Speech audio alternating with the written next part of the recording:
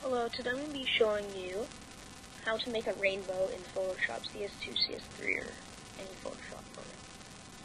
So first, you open up an image. I'm going to open up a scenic image. Example, this. Always open one with the water because rainbows normally happen where water is.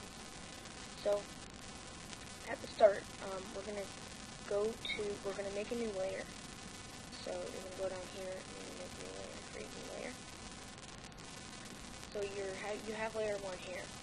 Now you're going to go gradient, and then you're going to double click on this, and you're going to pick one of these, okay?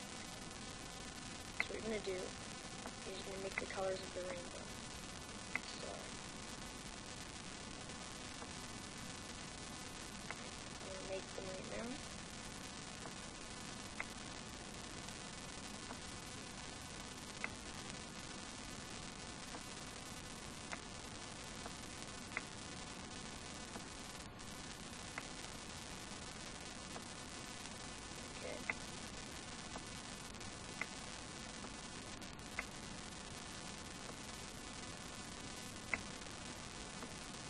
Don't make them all equal, make them like this.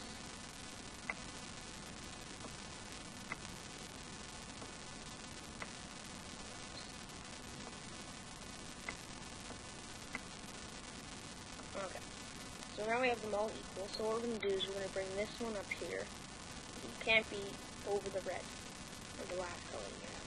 So then you're going to bring this one close to the solid black one. And then this one just takes up all the clear stuff.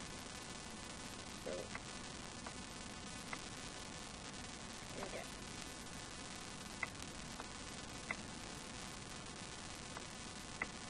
Okay, so now we have it. So we're going to save this. We'll save it as untitled gradient, or whatever you want to save it as. Rainbow color or whatever. Now we're going to press OK. So we have our gradient. So now this is the part that confused me. So what you're going to do is follow my mouse where it's going. So you're going to go to the bottom left-hand corner, and you see this little plus sign shows up. What you're going to do is you're going to go like this, and see, there's our rainbow. So now what we're going to do is we're going to change the opacity of it. So we're going to click on layer, so we have already clicked layer 1. So we're going to go over to the opacity, and we're going to change it to 33. That's perfect. 33 is perfect.